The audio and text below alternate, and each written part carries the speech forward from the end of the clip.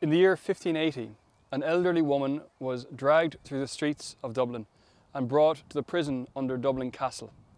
She remained there for 4 years until her death. Her name was Margaret Ball, and her crime was having the Mass celebrated in her house.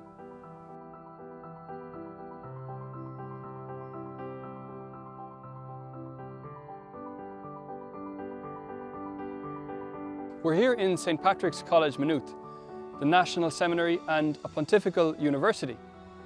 Since its foundation in 1795, this place has represented many things to many different people. What did it mean, though, to the people of Ireland at the time? Think about the situation for the previous few centuries since the Reformation. There were various times of more savage persecution, like the time when Blessed Margaret Ball was martyred in Dublin Castle. There were other times when penal laws were implemented to grind down the fidelity of the Catholic faithful to the Mass. The aim was that the Mass would eventually be wiped out. So, for example, in the late 17th century, all the bishops of Ireland were expelled. Some priests were allowed to celebrate Mass, but they had to register. No new priest could be ordained because the bishops had all been expelled. No training of priests could take place. No priests could come into Ireland from outside. The aim was clearly that the Mass would eventually die out. The Catholics of Ireland, during these times of persecution, remained incredibly faithful to the celebration of the Mass, and they had a great love for the priesthood because of their love for the Eucharist. There are so many stories about their faithfulness to the Mass, having Mass celebrated in their houses even though it brought great risk to their families, going to Masses celebrated outdoors, in ditches and in Mass rocks, even in the heart of Dublin, going to Mass in the back rooms of pubs.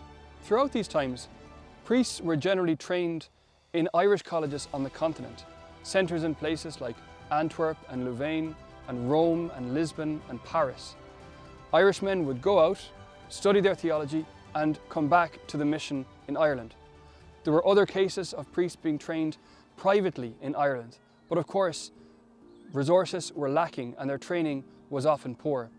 At the time of the French Revolution, many of the Irish institutions on the continent were closed, and the British government became very concerned about the possibility, the real possibility, of revolution in Ireland in imitation of the French Revolution.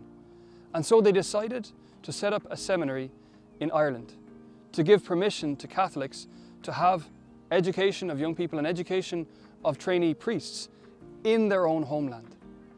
It was given grudgingly, piecemeal, but eventually this seminary was founded in the year 1795. From that point on, bit by bit, the confidence of Catholics would grow in this place.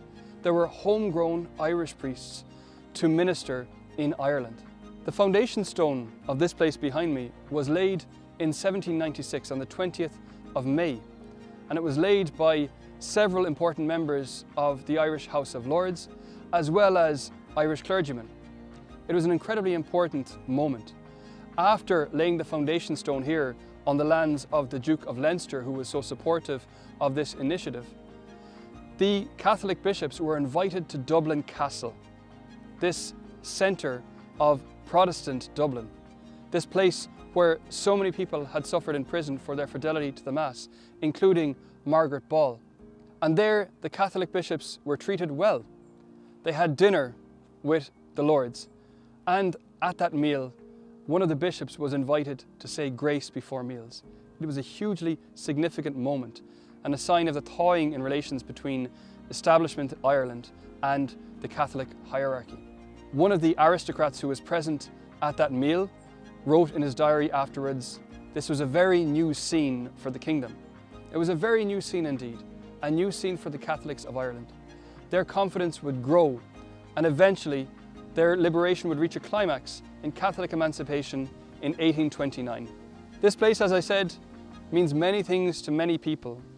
But when I'm here, I think above all of the many generations of people who remained faithful to the Mass through times of severe persecution. This majestic place is a fitting testimony to their fidelity.